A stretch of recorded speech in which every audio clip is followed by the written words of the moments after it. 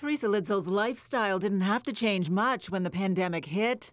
I've been in lockdown for 32 years, so it hasn't changed. Everything is always my daughter. My husband and I have looked after her from day one. But this mom of a daughter with disabilities found herself suddenly cut off when a health crisis put Jessica into hospital. Unbelievably stressful. Like, I couldn't sleep, couldn't eat. I was beside myself. Until a spot opened at St. Vincent where Teresa was thrilled to learn a new program. Designated care partner. Would ensure residents and caregivers would not be separated. But to be given that opportunity to look after our daughter was life-changing, and for her too. One of a number of changes to help maintain quality of life for residents and peace of mind for families. But make no mistake, the early days of the pandemic were tough. Over at Bruyère, long-term resident Lorraine Fortier suddenly found herself stuck inside. And what do people call you when they see you outside? Oh, the sunshine girl. This has long been her spot. So I really, really missed going outside. And I missed everybody. But here, they did an excellent job of keeping it under control. On the day we met, rain kept us inside. Now, I wish we were outside today. Oh, that's fine. But Fortier says now that's the only thing that does. I just love the fresh air. I feel very, very healthy. I sleep well at night.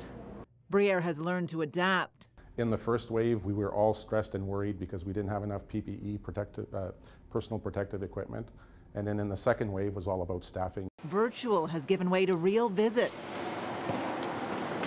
Residents are vaccinated, kept safe through innovation. It's kind of a permanent change in the entrance, and all that staff need to do, and I think we were probably one of the first ones as well, we reverted to an electronic screening tool.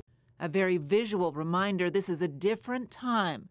The president and CEO thrilled with the way his team has stepped up to the challenge.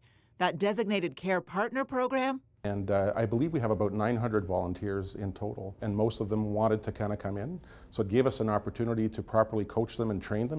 And while not technically a relief valve for hospitals, care was expanded. So we ended up adding just under 200 beds practically overnight. But Bruyère's role during this pandemic went well beyond caring for its own.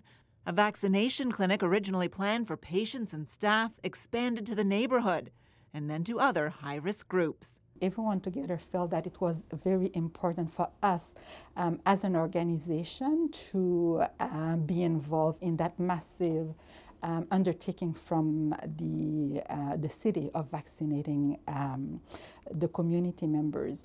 The clinic broke down barriers with help from community partners offering vaccination services and information in 10 different languages.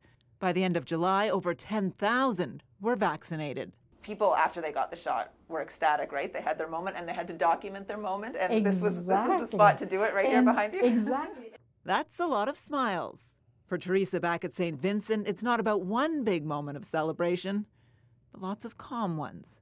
If she's smiling and happy and I don't see the furrowed brow, and I see softness in her eye, and I see a smile, and if she's watching her show, she is content. That's all I can ask for. Knowing she's where she needs to be, and so is her daughter. Now that I have this place for my daughter, this is her home. They love her. That's gold, you know? So yeah, it's a pretty special place. Patricia Bowl, CTV News.